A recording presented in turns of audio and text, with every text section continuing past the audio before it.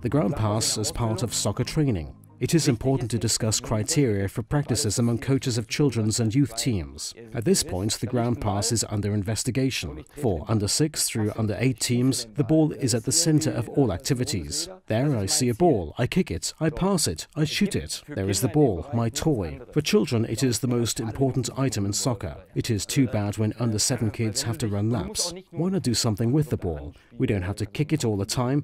The kids could throw it for a change. But the ball should always be part of it. It is the magic thing for kids that age. And why is it that we've assembled here? Isn't it the ball that fascinates us too? As coaches, we introduce a system into our practices, carry out all kinds of passing and shooting drills, but the game itself should never be forgotten. And you know from experience that among the players in under 6 to under 8 teams, you can point out the player who's already better than the others. And why is this one already better than the others? Because he can see the space around him better than the others.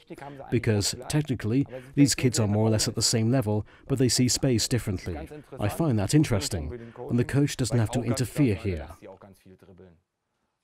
And I'm always in favor of letting these kids dribble. They don't have to play the pass all the time. They do that anyway, when they get tired. The ball is key. The next phase is being in the under 9 to under 14 age group, that is the golden learning age. The ball for these youth players is still the main thing. We have the ball and our objective is to win the game. Or we want to do a really good wall pass. The ball is always there, and we use it in various ways. But now it is also a matter of how I collaborate with my teammates. Of course, the 1 versus 1 remains important, and you can show your dribbling skills. But now group tactics come into play as well.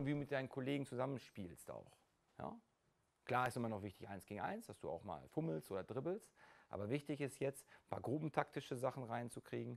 Und jetzt siehst du natürlich noch mehr, weil ihr seht, U12, U13, U14 ist bei euch auch in den Under 12 through under 14 players are always being scouted by big clubs. And what are these scouts looking for? They want to see which kid plays more intelligently than the others. Is he more conscious of space? Can he apply the right pace to the ball? Does his technique allow him to play with both feet? And can he combine well with his teammates? At this stage, it's not just a matter of delivering the pass well. I want to send the ball with a message. Also, da den Ball nicht mehr nur sehen als, ja, ich schieße den Ball irgendwie, jetzt habe ich eine Botschaft auch mit den Spielern. And those of you working with under 12 through under 14 teams know that they are mentally quick, not just with their iPhones, but also on the soccer field. But you have to challenge them, and they want to be challenged. 4 versus 4. Perfect for players this age. And the coach can easily say, play one touch now. These players have a good idea whether things are working well. The ball is everything. We'll now show you a clip from our DVD, Development of Game Intelligence. In our game, Assembly Line Goals, it is important that the goal scorer play the ball right away to an open teammate at midfield. The team defending can do so only outside the 6-yard shooting zone. The small advantage should be exploited by the attacking team for occupying free spaces in midfield. The team that scores more consecutive goals is the winner. In order to keep the ball and to score many goals, game intelligence is required.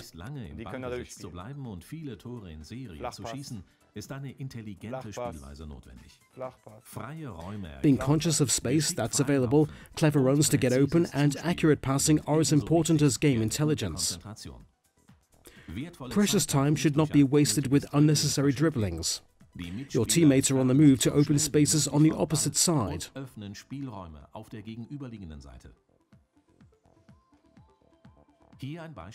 White is on the attack and tries to set up one of the goals they attack. The team in red is defending the goal on the right-hand side. White changes quickly towards the goal on the left.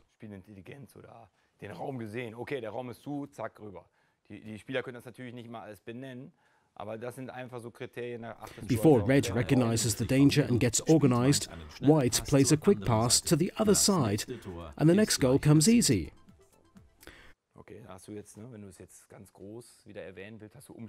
Well, we just saw transitional play, ground passes, dribblings. And we saw Özil when he was a bit younger, as a under-19 player. Even then, he was an uncomfortable opponent. He reacted very quickly to situations and was able to play that pass into the gap. Under 15 through under 19, the game now becomes the end and the means. Now the game gets interesting. And that's why we coaches let them play a lot of small-sided and positional games. The game is the end now, so we're all concentrating on the game. But even the game is a means now to play successfully. To play successfully means to win. With the other age groups, we saw a lot of vertical play. I want to go forward.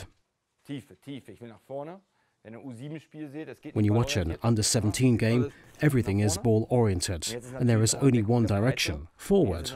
And then space left and right is discovered, and passen and trappen becomes important. The coach has to coach space more as well as technique, tiki-taka.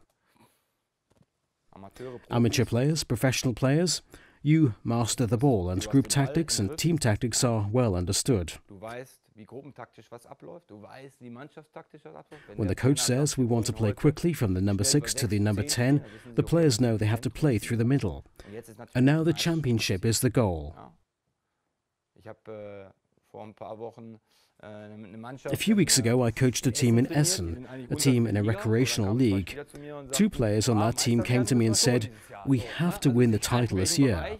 It doesn't matter at what level they play. They want challenges. They want to win. And that is completely fine. It is a typically German virtue. I spent a lot of time in other countries.